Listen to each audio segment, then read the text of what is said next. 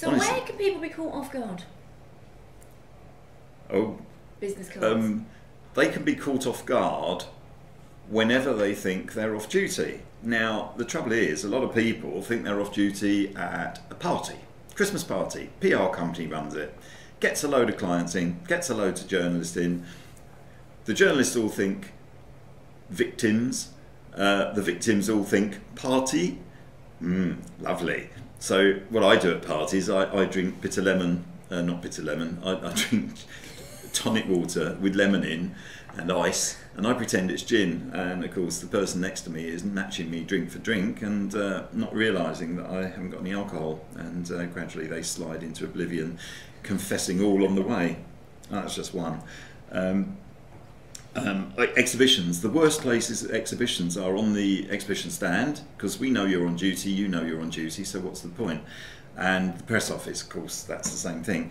But if we go in the bar, you wonder why journalists go to bars? Well, that's the answer. We're more likely to get something out of you in a bar or in a restaurant or even in the hotel than we are on the exhibition stand or in the press office. Where else? Airport departure lounge? That's a cracker, especially if it's business class. I mean, I reckon in my career, 30 odd years, I've picked up at least 6 stories in airport departure lounges just by sitting near people and listening, earwigging. And if they're doing it all in public, well, they're doing it all in public. My mate, I won't mention his name, of course, no, but he was on an aeroplane once and he saw a confidential document between 2 major companies, some kind of agreement between 2 major computer companies. So he took a photo over the man's shoulder of this confidential document that he was reading in a public place. My friend then read all the words and went back to his seat, wrote a story. When the plane got a few miles from Chicago, well, I say a few, 120 miles or so from Chicago, he borrowed the phone on board the plane. In those days you went up the front and said, can I borrow the phone?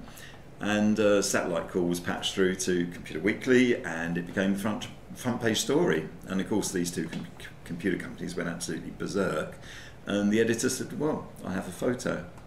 So if you're in a public place, keep the lid on it, yeah, because there isn't anywhere really. Wow. Holidays, maybe. If you're on holiday, you could say, can we talk when we're back in the office?